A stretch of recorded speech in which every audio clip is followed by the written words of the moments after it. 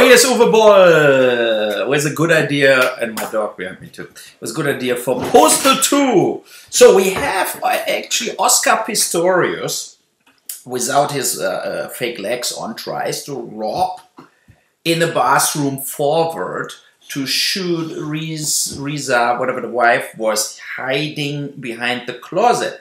But he has to pass the shower where Harvey Weinstein right now is showering and masturbating. He cannot really see it because it's kind of a blurred shower. And in front of the shower sits Gwyneth Paltrow with Angelina Jolie on a chair watching Harvey in the shower. But they getting attacked from behind from the fat Harry Knowles, who comes with a wheelchair coming soon, like to just attack them, but he falls flat on his big belly, blocks the way to the closed toilet where Pistorius still wants to shoot his wife. So he has a big problem to move over the fat Harvey Weinstein, Harry Knowles, passing the fat Harry Weinstein, who comes now out of the shower, actually, and sings like, why you're still here, basically to the two girls, and then he finally shoots the wife. I think that would be a great scene for Postal 2, and now you all should feel what you fucking missed in not financing Postal 2 and why I'm retired, because you're all a bunch of pussies, right? You watch like bullshit TV shit 24/7, you're addicted to your iPhone, and you think the world is digital, and your friends too. But then when you get pummeled into if somebody wants to pummel you, you will see that your iPhone friends or Facebook friends are actually not really helping you at all with nobody. I just watched La La Land, and I would say, I mean, it got like 11 Oscar nominations whatsoever, and I can say that basically only in German, like, wollt ihr mich verarschen? Was soll denn diese Scheiße? So, translating in English means, are you fucking kidding me? I mean, movies like this, getting Oscar nominations, it's sensational on what lower end we already settling. I mean, Moonlight was, to be honest, a okay movie of the week, maybe a Lifetime movie of the week, like pathetic. It was not, it was just boring, it had no ending, no climax, nothing. Moonlight was nothing, you know. It's just unbelievable what movies getting nominated for an Oscar. Like, we have to find some movies that don't hurt anybody.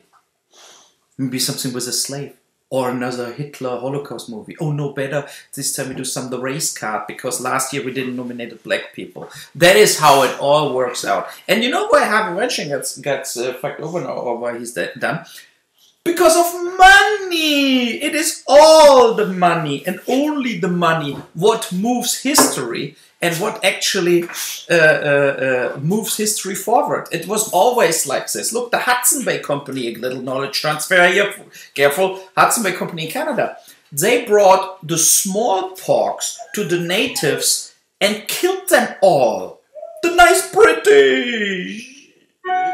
Yeah, they killed the natives to get rid of them, to occupy Canada. Is that not great?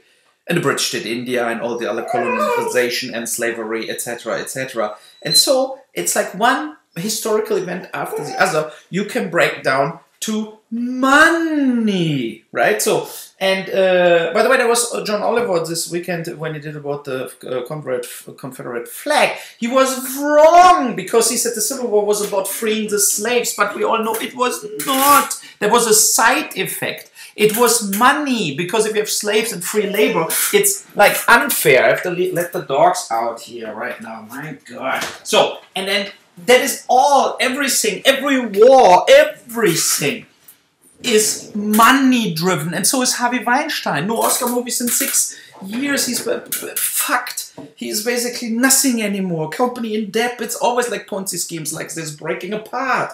You know, and then nobody wants to know anything from these people anymore. And then he was vulnerable. And then everybody comes up. Since 20 years, you fucking raped me, judged me, whatever. But why? If you have proud and you're not a little fucking bitch and sleeping your way up, like a lot of actresses, why are you silent? Because I was so scared of Harvey Weinstein. Bullshit.